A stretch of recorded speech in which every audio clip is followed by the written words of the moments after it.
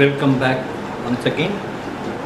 Now today, in continuation of what we have done in the last 3 lectures, we are going to talk about inductance, which is of 2 types: mutual inductance and self-inductance, and which has, you can see, the dimensions of ml square t minus 2 per ampere square, and this is called, in the honor of Joseph Henry, the American physicist, we call it Henry. So whether it is mutual inductance or self-inductance, the unit of inductance is Henry. Okay. Now, if there is a solenoid, a long solenoid, then we have the flux there in the case of solenoid is equal to mu naught Ni. Okay, in fact B is equal to mu naught Ni. B is equal to mu naught Ni. Flux phi B is equal to mu naught Ni into A, the area.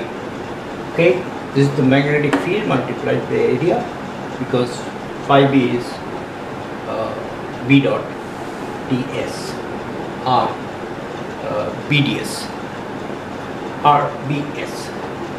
So the matter is that phi B is proportional to the current I, or we can say that d phi B over dt is proportional to di upon dt.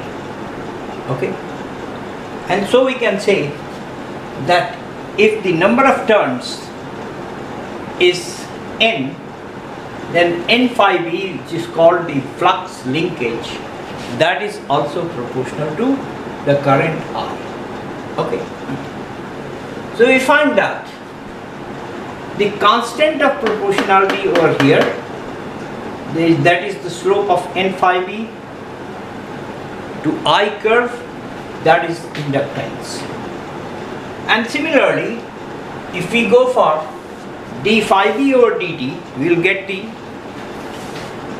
EMF, and this is di over dt,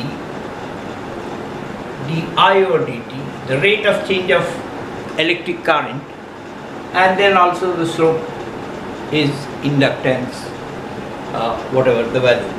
Anyway, now let's talk about mutual inductance. Mutual inductance is due to 2 coaxial solenoids, one with a radius R1 and another with a radius R2. The outer solenoid S2 has the radius R2. The number of turns in the inner solenoid is equal to N1 per unit length and N2 per unit length in the outer solenoid. I have not shown the windings, but on the left hand side of your board will appear a diagram from a book, and that will show the actual windings. Else if I want to do here, then it will become H pitch. Okay, the length of the solenoid, either solenoid, is L, which is far larger as compared to R1 and also to R2. We also assume that there is no fringing effect. Then I am just showing you the cross section. This is the inner solenoid and this is the outer solenoid. N1 R1 I1, N2 R2's I2. This is the currents which are flowing through them. Okay. Now, these things, the parameters of S1 and the parameters of S2 are given over here.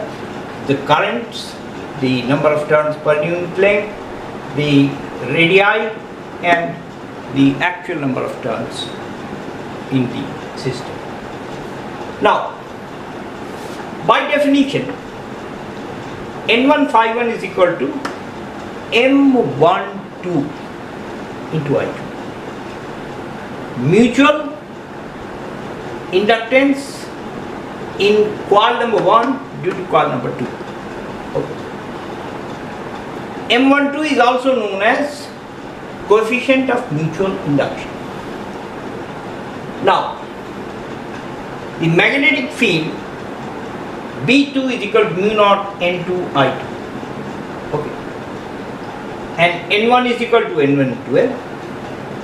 And the area is equal to pi R1 square because it is circular cross section. So I can write N1 as equal to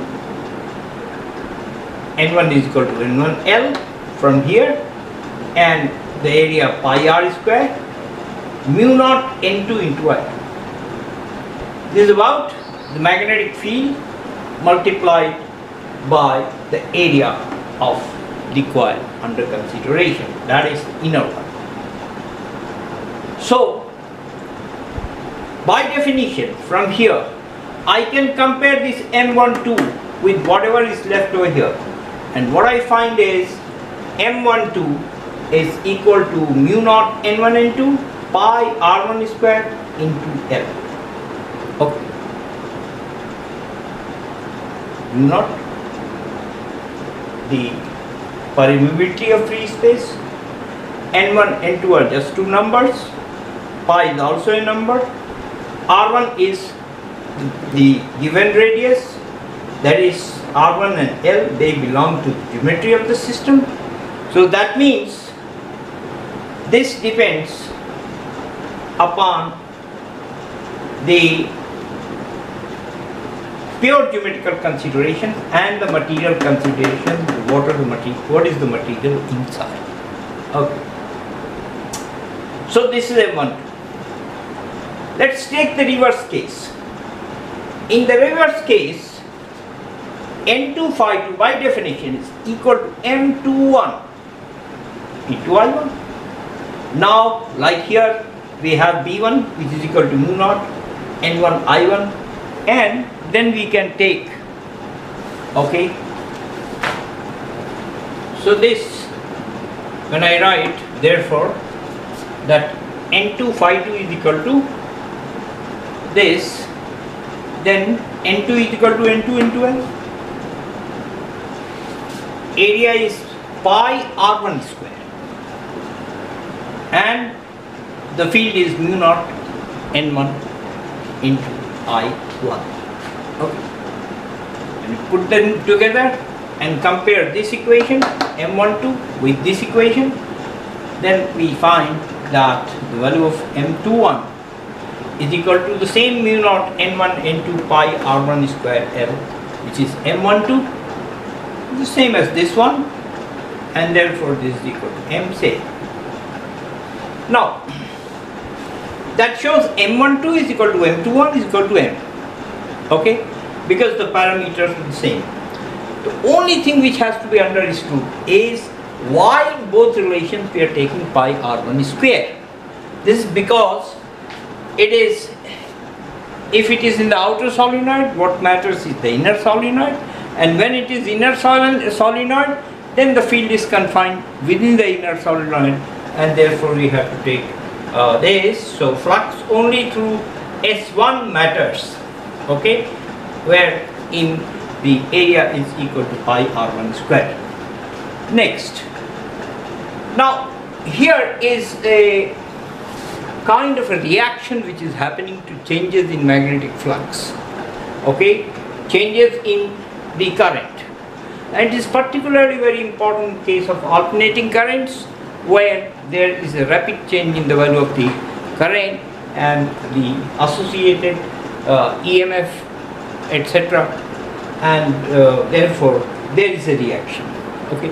So these inductances in the presence of changing magnetic field or changing current, they give rise to reactive, inductive reactance, which we'll talk omega L later on shortly in alternating currents. So the next item is to discuss L, the self-inductance of a single solenoid. Okay, even a single coil, you can have it. And I have not made that diagram because you can just imagine that there is a single solenoid with n turns, okay, and with small n being the number of turns per unit length. The length of the solenoid is taken as the same L, okay. Now n phi b again is proportional to I, okay. So n phi b can be said to be equal to Li by definition, okay. And there is developed an EMF. This is like this, n phi b versus I, slope is equal to L. Proportionality is there. So this EMF which is developed is minus Lenz's law ddt of n phi b is equal to minus L into di dt, okay, minus ddt of, okay. So this turns out to be equal to, because L is a constant, I is a variable, and the nature of my EMF is that it always opposes the rate of change of current. Whether the current is increasing or decreasing, always it opposes that rate of change. Now I can write n phi b. N is equal to N, B is equal to mu naught Ni, okay, and phi b becomes mu naught Ni into A, where A is the area of cross section of the solenoid, which can be said to be equal to pi r square, where r is the radius of the solenoid. So I can write, okay, by comparison, I can say that L is equal to n phi b upon I. So it turns out to be equal to, assimilating these things together, mu naught n square La, okay, which in case we fill the space in the solenoid with another material, okay, maybe soft iron, the core itself is that of soft iron, etc., then this becomes equal to mu, which is the permeability of that medium, n square La, and which turns out to be equal to the relative permeability into permeability of free space n square La. So this is the case. Okay, now L has the role of inertia, similar to inertia M, you know, inertia which is indicated as M in the case of mechanics. So that role is played by L in the case of electrical systems. Now this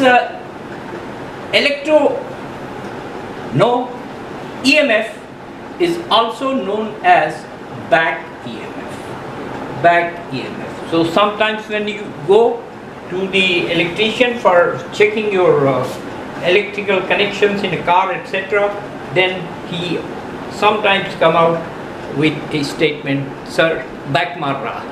Okay, so back marna, that means EMF is being generated. Okay, now in doing that, if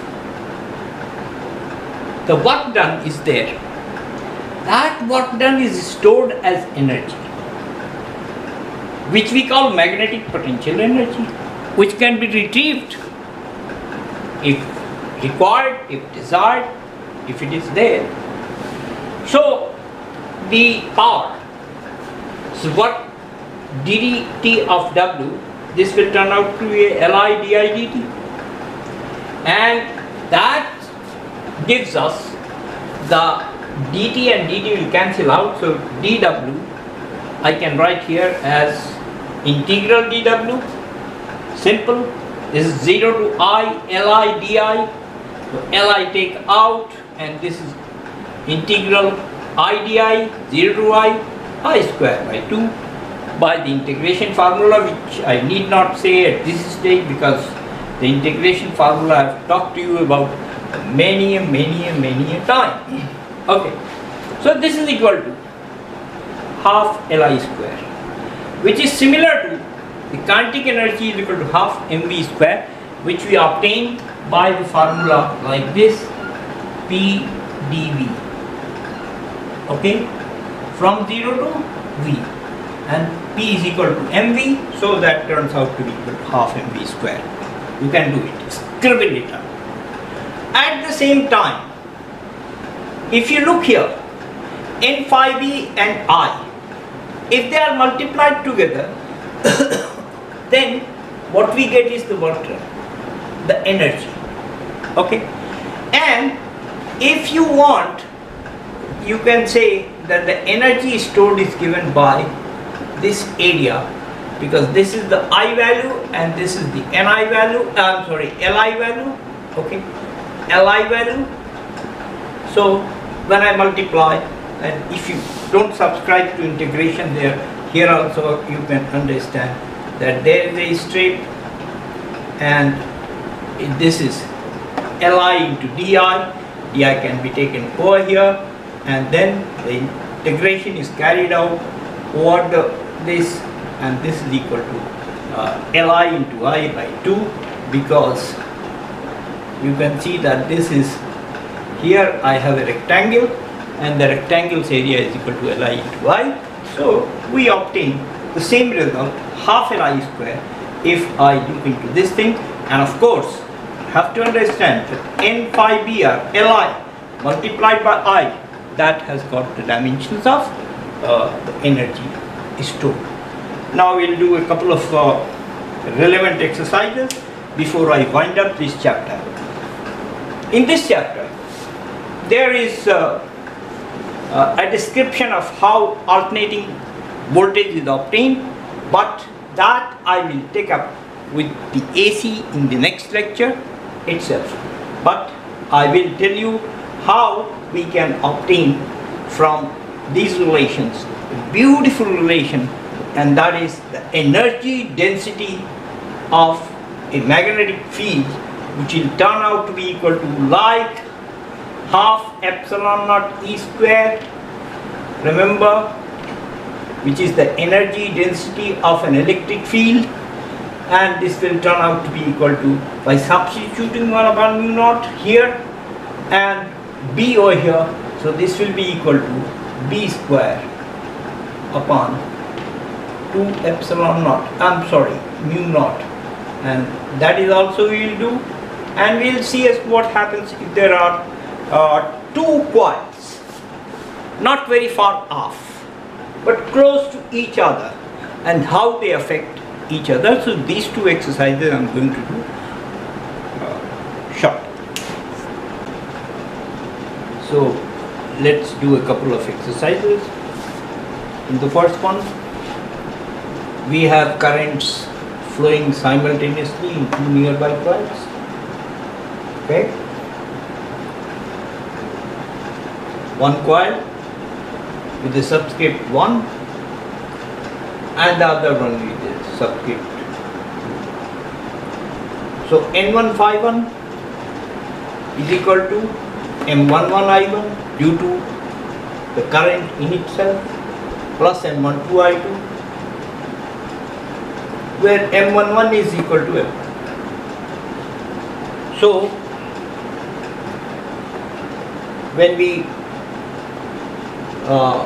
find the EMFs, the EMF E1 is equal to minus M11 di1 dt minus M12 di2 dt, which is becomes equal to minus L1 di1 dt minus M12 di2 dt. And similarly we can write for E2 in the other coil, that will be equal to minus L2 di2 dt minus M21 di1 dt, etc. So that way we can calculate the EMF. Okay. Another exercise. We take a straight solenoid, length is much more than its radius. Its area of cross section is equal to capital A. Okay. The magnetic field inside is uniform everywhere. So we have to calculate the magnetic energy which is stored when the current in the solenoid is I, and then we have to find out what is the current density. Energy density. So we start with the formula that we obtain. The potential energy to the magnetic field is stored in the solenoid is equal to half Li square, and we have already calculated as mu naught n square Al, and B is equal to mu naught n I, or I is equal to B upon mu naught n. Okay, where n is the number of turns per unit length. So substituting the value of L and I get this half mu naught n square Al into I square, which is B upon mu naught n whole square. When we work it out, we obtain it as half 1 upon 2 mu naught B square Al. And now we see that Al is the volume of the inside of the solenoid. So of course the energy density, which is defined as the energy divided by the volume, turns out to be equal to B square upon 2 mu naught, which if we compare with UE, the energy density of a uniform electric field or electric field of value E anywhere, so it is half epsilon naught E square. If I compare this with this, I find they are similar. Instead of E square, we are writing B square. Instead of epsilon naught, we are writing 1 upon mu naught, etc. So this way we have come to an end of this chapter, because I will club the production of alternating current, which we obtain, just to give you an idea, if there is a magnetic field B and there is an area associated with the coil A, and the phi and E is equal to minus d phi B over dt. So I can either change the value of B or change the value of E, and in the case of a generator, AC generator, it is the valuation of A instead of B, and the B is made constant and A is made to be equal to A cos of omega t. So that way we get a generator, AC generator, and we'll talk about that in the next lecture. Thank you very much for being with me. I enjoyed.